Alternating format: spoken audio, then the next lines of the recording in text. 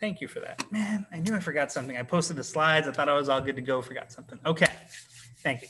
So the United States is booming. It's growing. Everything's changing. Things are new. Cities are growing.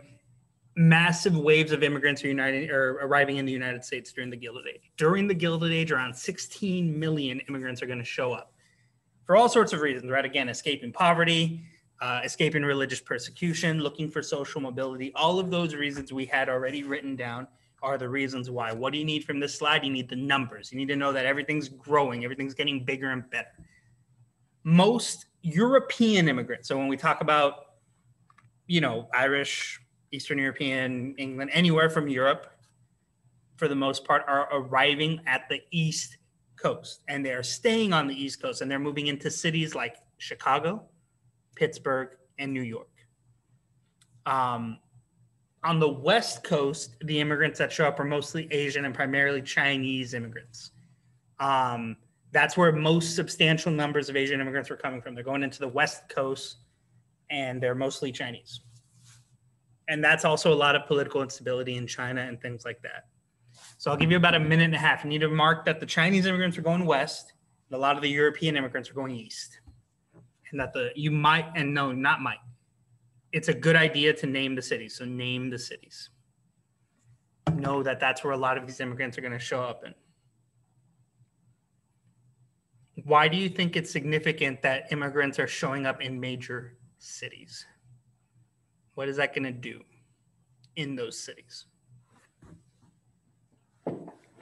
Economic boost, sure. What else? There's a growing workforce. I'll give you that. What else? Think about the city itself. Maybe the people living in it. What could change in the city? Diversified culture. Yes, that's really solid. And that's a big part of what some of the next couple of slides are going to be about as far as how immigrants reacted. I think that's in key point 3. But yes, diversified culture is another big one. Anything we missed? Anything else? Can anybody think of anything else?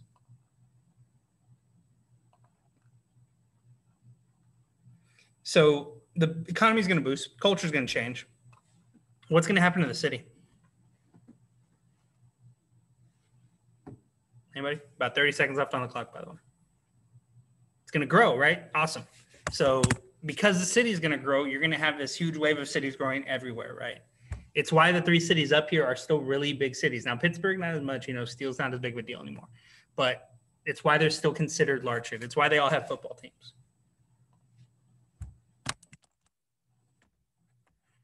Okay, so let's move forward. Anybody need more time? I would say grab a screenshot. I'll give you a few more seconds for that. And then we're going to move forward into urbanization, right? And urbanization, as you know, is cities growing. Okay. So the development of urban zones. Cities changed and grew during this era, that should say era, into massive urban spaces. Prior to the Civil War, all the different classes in society lived in the same city. They lived in the urban center. They lived in the middle of town. They all lived near each other. So Farmer Joe or factory worker Phil might live right next to railroad owner Paul, right? And they all live in the same street. They all live in the same area prior to the Civil War. But after the Civil War, the middle and upper classes, and again, the middle class is barely there, but it's still a thing kind of, and the upper classes especially will move out of the cities and away from the urban center. That's where suburbs come into place, right? You guys know what suburb is, right? Like a little neighborhood outside of the town. So that's where suburban centers come from. So the wealthier classes will move out of the city centers and away from them to get away from the rapidly growing city. Working class districts become spots where the underpaid working class lived only. And a lot of them are going to be built up with tenement structures, right? Tenements are really quickly built and they're really badly built. They have poor ventilation, poor construction, and diseases spread throughout these areas, like everywhere. Cholera, typhus, tuberculosis, dysentery, all sorts of stuff just festers and grows in these urban working class districts. And it's really gross and it's really unsafe and it's dirty. It stays that way for a long time. So this is how urban zones will develop during the Gilded Age, right? That's why it's gilded. It's nice on the outside, but the further in you look, the rougher it kind of gets. That's that's a good question. Like, is there like, yes, there is, but depends on how far back you want to go, right? So there is and there isn't. Part of what this era will show is that there needs to be people to clean up the streets, so that stuff isn't there. So like the earlier in the Gilded Era, yes. But later on, like, I don't know if you guys remember an exit ticket like a week ago, I had like that picture from the New York, like sanitation, it's people cleaning the streets. The reason that's a thing, and that was like a star question, that was an easy question. That's there because urbanization is growing, right? So what might have been okay, like, and the question is like throwing feces out on the streets. What might have been okay when not a lot of people live in the city is definitely, one, it's not okay in general, right? But it's definitely not going to be okay when the city's as full as they get, which is why things like sanitation and plumbing and street cleanings and all that becomes a thing. Unless you live in San Francisco, but that's another story. About another minute on here, and we're going to move forward. So if you need more time than that, let me know. But what do you need here? Again, cities are growing. Point out tenements. I know we've talked about them once already, but you got to point them out again, especially the disease aspect, because I know we didn't spend a lot of time on that. And then point out that separation. The upper classes are leaving the city centers, the working class districts, but the working class have to stay there. It's the only place they can afford.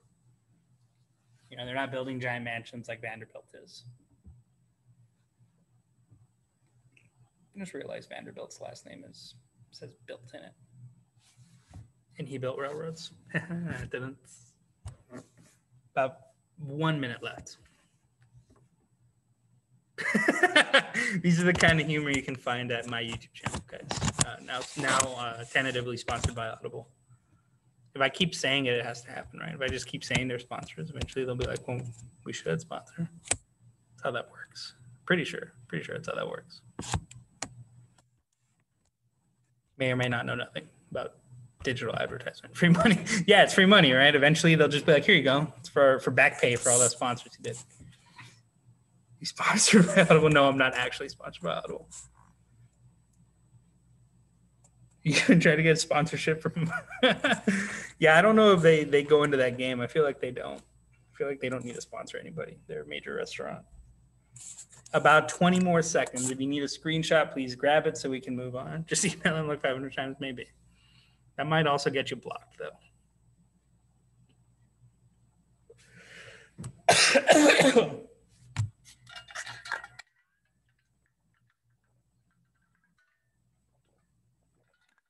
Sorry, I almost died.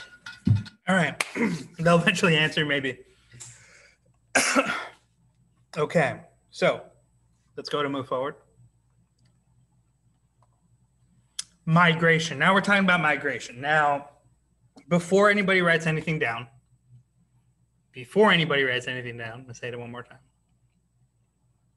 We're going to talk about a very specific migration movement that happened. But why else were regular Americans all over the U.S. during the Gilded Age, and even not during the Gilded Age, migrating? And where were they migrating to? Somebody in the chat put it in the chat, I should say. Where are they migrating to, and why are they migrating? Why is the average American who's going to migrate, why do they migrate, and where do they go? Jobs, urban centers, good. What else?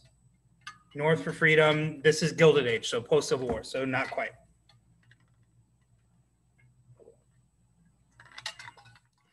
Why else? So jobs in urban centers. So they're moving to cities for jobs. What else? Money opportunities in cities. Sure. What else? West. They're moving out west for other economic opportunities, right? What are they trying to build out west? Remember that act in 1862? These people, they have a name. They go out. They build little farms. They get 160-acre plots. Remember that name? Remember that act? It's important. I'll give you a second. Homesteads, right? So they're homesteaders and homestead acts. So that's another form of migration. Now, that being said, we're going to talk about the exoduster movement. Sounds kind of cool, right? It sounds like a sci-fi movie. The exoduster movement was a massive movement of African Americans from the South to the West. So that's what it was. That's the exoduster movement. So you got to define it.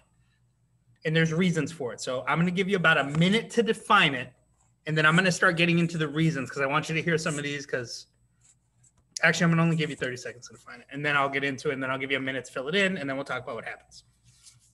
So about 30 seconds, define exoduster movement. It's important. You're going to need it.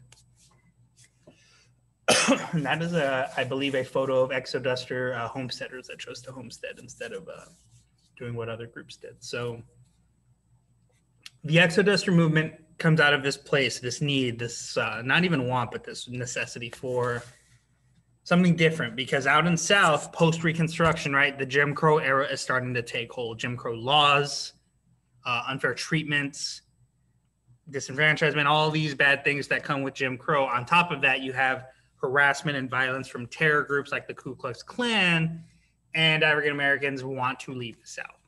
So they want to migrate to places like Kansas. Kansas is where most went. They also went to Oklahoma and Colorado. Around 40,000 African Americans from the South migrated during this movement.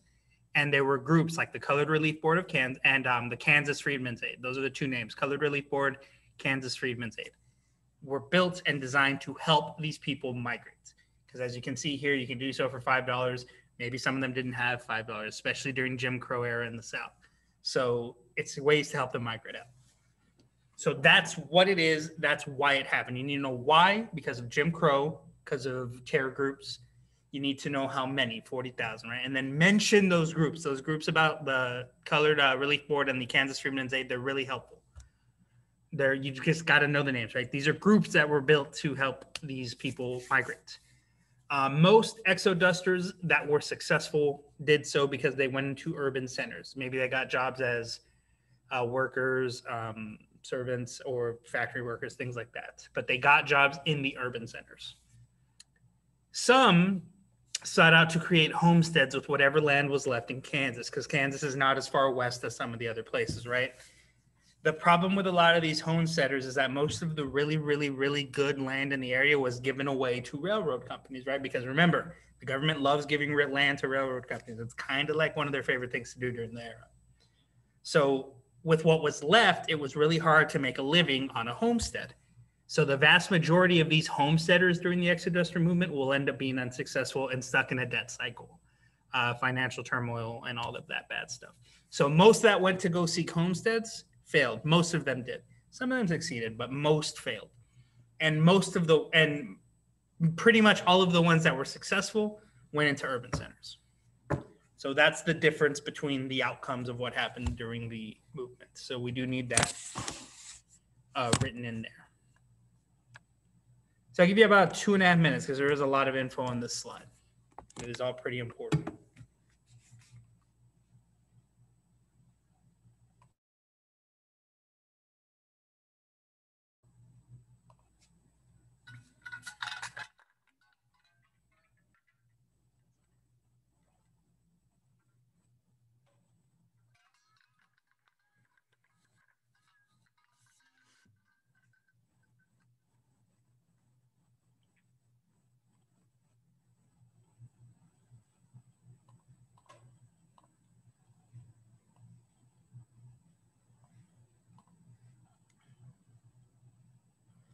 What I just realized is I only didn't record the key points. So what I'm going to do when I'm done is go really back to the front and say, hey, key point 1 and 2 are at the end. I'm going to put it in the title. Key point 1 and 2 are at the end.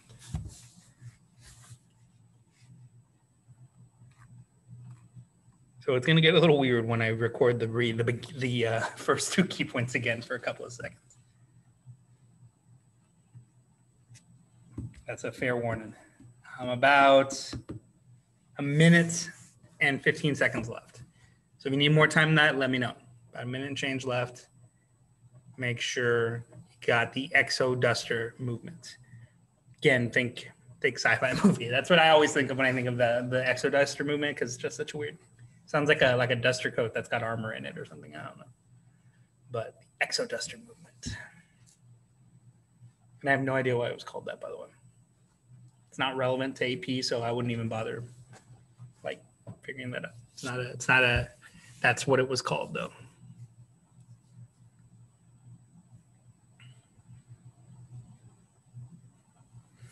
After about 30 seconds, we're going to move on to the last key point. So if you need more time than that, let me know.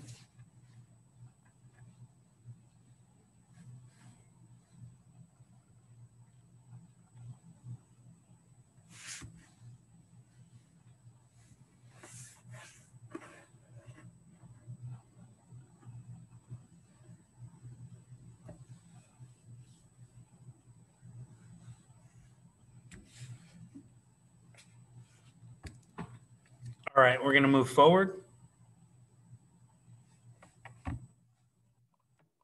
So key point 3, urban neighborhoods based on particular ethnicities, races, and classes provided new cultural opportunities for city dwellers. So like we said earlier, right, with all these immigrants going into these cities, the culture is going to change. It is going to change in a big, bad way. We've talked about stuff like barbecue or spaghetti or like whatever being influenced by immigrants, but it's more than just food. You'll see businesses, churches, political groups, banks, all sorts of things that are going to be designed around these immigrants and their culture. Things like Chinatown, Little Italy, and then there's even more that we will get into. I'll give you about a minute and a half on here, then we'll move on.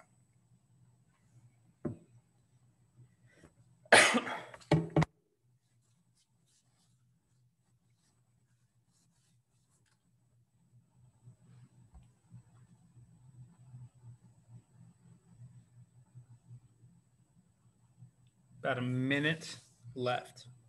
Make sure you have the key point down, and we're going to move on.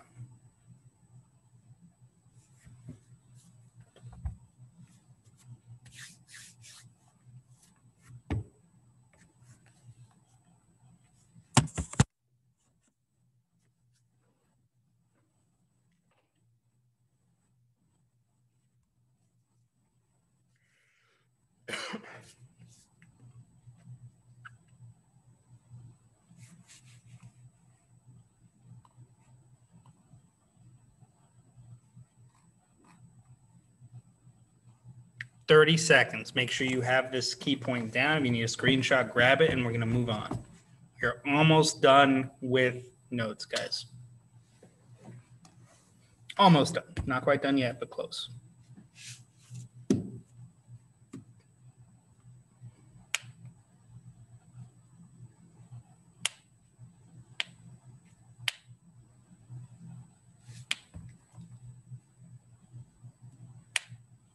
All right, we're going to go ahead and move forward. So the way this diversity shows itself is in something called ethnic enclaves, right? And what ethnic enclaves are basically just like groups, neighborhoods of different immigrant groups gathering together, right? Different ethnicities coming together in the same area. So that's where you get like Little Italy or Chinatown, right? Because it's all from a certain immigrant group and they're all gathering in the same areas. What the next bullet point is a list of examples of what happened. And synagogues might be horribly misspelled because I'm bad with Hebrew. So if it is, I apologize. But Irish Catholic churches, Jewish synagogues, banks where deposits could be made with their own money that were all immigrant owned, political groups, grocery stores. That's something I want to point out, because that's something that you will notice today. These two specific food marts are from San Antonio. And the one I go to, I've been to one that was, I think it's just called Asian Grocery. I don't even know where it is. And I couldn't find a picture of it. But my point is that these little signs of immigration and immigrant-owned businesses and things like that are still very handy. Do you guys, have you guys ever been to like an Asian grocery store or a European grocery store, an Indian grocery store? I don't know if any of y'all cook a lot, but there are certain types of ingredients or tools or things that you need for certain types of cooking that you can only get at those stores. What's an example? Like Chinese Five Spice, the really good ones, you can only find them at Asian grocery stores or Asian restaurant supply stores. You guys know what a spider wok is? Or a spider strainer, I think is what they're called. I think they're just called spiders. It's like this little wooden thing. You can always you can buy these for $20 on Amazon, probably $10. But if you go to an Asian supply store, you can get a really good one that's with the wood handle for $3. And that's where I always buy mine. And then I always just give them to people that are like, oh my God, that's so convenient. Gordon Ramsay uses it. Yeah, anybody who knows what they're doing and they're cooking things and they're straining, they use those. Those are way better. Like, they're awesome. So what do you use them for? You can use them for all sorts of stuff. You can take hot things out of, basically it's for taking stuff that's hot out of liquid. So you can use them for pasta, you can use them for noodles, you can use them for like frying. Like, I use them for when I fry stuff. You take like French fries, anything you're in a deep fry, I use them for that. They're the best. And they work better than any gadget, gizmo, or anything. And don't buy these, they suck. Like, you need the wooden handle. I almost ruined my pot and a stove because that plastic handle melted everywhere. Dark magic cooking tool. It's not dark magic. That's the thing. It's a really simple tool. And again, like, that's something that I found because I was wandering around in an Asian grocery store. Tis sorcery. But my point is that those are all things that happen because of immigration, right? You want something to be like home. Like, for when I've lived outside of, so what I like about San Antonio, because I've lived in a few places, is that there's still a lot of Hispanics in San Antonio. So it's easy for me to get things that remind me of what home tastes like. But when I lived in College Station, or when I lived in DC, or when I've lived in other places, I miss like fajitas, like really good fajitas. I miss that stuff. You can't find it in other places. You have to go through so many hoops to get fajitas in a state like Missouri. Like, I had a buddy that got married in Missouri, and we were cooking, and he wanted fajitas. And I'm like, I'll get you some. But I had to literally like go to a butcher, and I had to put it in like regular terms. I need a skirt steak. I need it split in half, butterfly trimmed, and then I need it trimmed to fat. And like, you have to make all these steps, and it costs way more than it should have. And it's like a pain to do. But if in that little Missouri town, there had been a large group of Hispanics that had migrated or immigrated there, I probably could have gone to a meat market that was Hispanic owned, right? And just said, I want fajitas. And they would have been like, here you go, right? They didn't, fajitas are fajitas. Well, fajitas are skirt steak. But my point is that that's all because of immigration and migration, right? And all these little culture pockets to what makes America really awesome. And I encourage you guys, and this is where I'm going to rant a little bit, right? Like, get the info. This is important. This is all starting in the Gilded Age. But I would recommend, like, if you guys do like Chinese food, Asian food, anything like that, I would recommend you check out some of these stores. You'll find cool things. You'll find ingredients for stuff that you can make at home that you would never know. And a lot of the best types of that stuff you can only find in these really, they're like almost like specialty stores, but they're just little grocery stores. You would never think about it driving by it. And again, those are two from San Antonio that I don't think I've been to either one, but the point is that they're all over the place. And you find them everywhere, and a lot of different things are there. And HEBs have a lot of the stuff, but like the HEB stuff is never as good as the stuff that they bring, because a lot of their stuff's imported. Like tomato paste. Italian tomato paste is the best tomato paste. It's the best. It's the best. It's just better than all the other ones. But anyways, I am ranting and rambling about food products. But my point is, all that comes from immigration. It all comes from the Gilded Age. So I'll give you about a minute and change to get the info down, because I was rambling about fajitas and about spider walks. And then we'll move on. And I'm going to take a minute of y'all's time to just show the other key points on the video and give people time to pause it. So bear with me on that as well.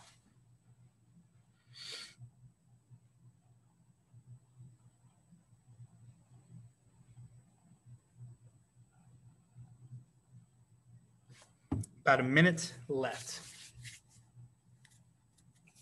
And these are just some of the examples of immigration you see, like the grocery stores. What else is super obvious that, like, if there's a large group of immigrants in an area, you will probably see, other than like grocery stores or the neighborhoods? Like, if you drive through little Germany, or, you know, what do they call it? New Braunfels. What else will you see that's like super German, that is specific to Germany? Like, what other things might you see that are just there because there's a lot of Germans in New Braunfels? If you don't know, you put not really sure, and I'll just, right. So food items, right? Like restaurants, you'll see like beer gardens, you'll see like pretzel shops, things like that. German name buildings, bunch of Schaefers. Yeah, you'll see a bunch of Schaefers walking around. You'll see all that stuff, right? But that's all because of that immigration thing. German name buildings is a really good one. In some places, you'll see like the like you see this in a lot of like California and Southwest places. A lot of the infrastructure will look like Spaniards versus English people in the East. A bunch of Schaefers, that's funny. But all right, that's time. So here's what I'm gonna do, guys. Bear with me. All I'm gonna do, and those of you that are watching the video of this later, I started this late. So I'm going to give you 5 seconds on key point 1. Pause this and write it down. 5 seconds on immigrant or migrant. Pause this and write it down. These are just straight up definitions. You don't need to do much to it.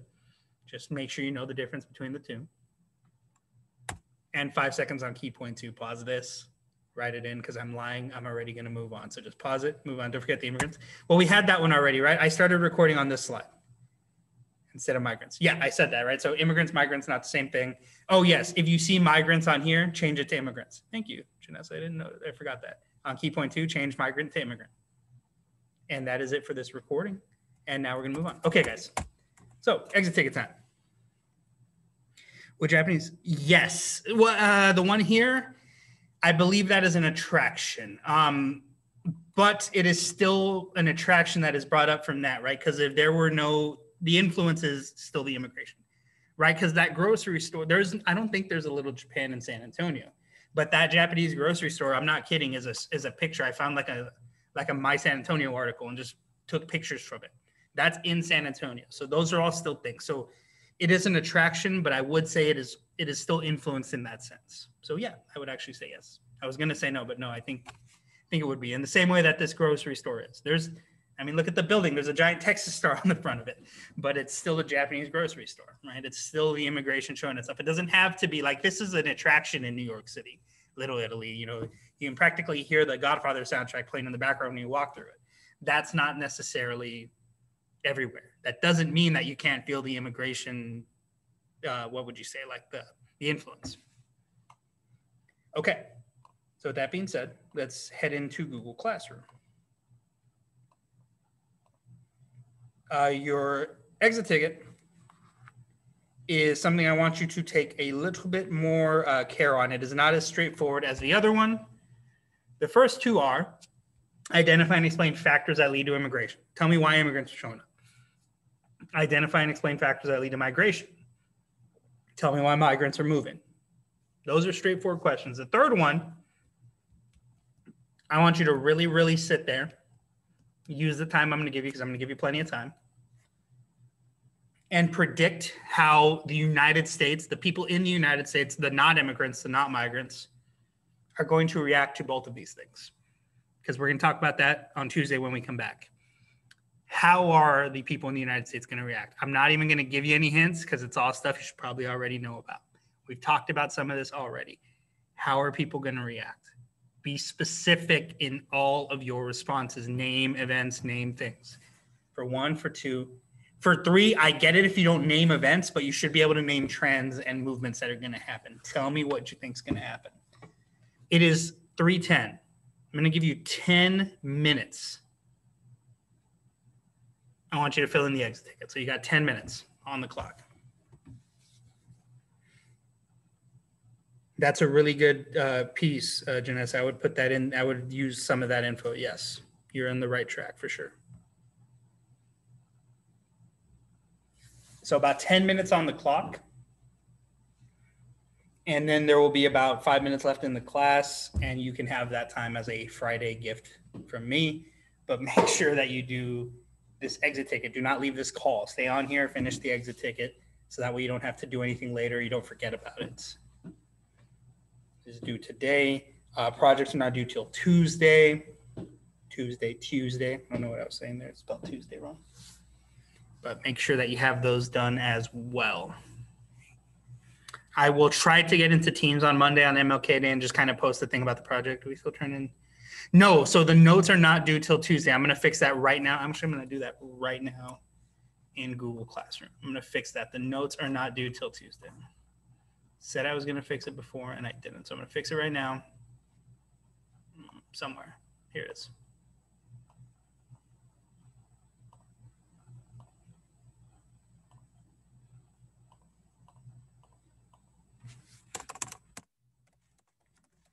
There we go.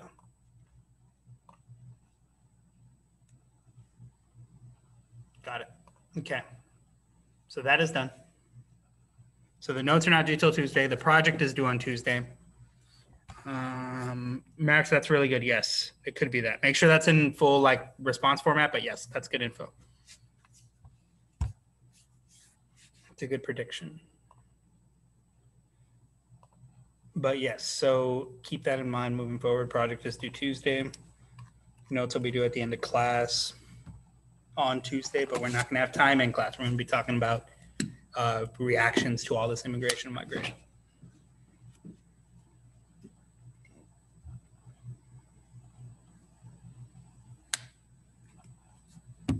And I was saying, and I'm going to try to do this, and I'm going to stop speaking after this so you guys can focus. Probably on Monday, I will try to post a reminder, hey, project's due tomorrow on Teams. I'll just make a little post on it, just so that way you guys don't forget, in case, but try to finish them before. 8 minutes.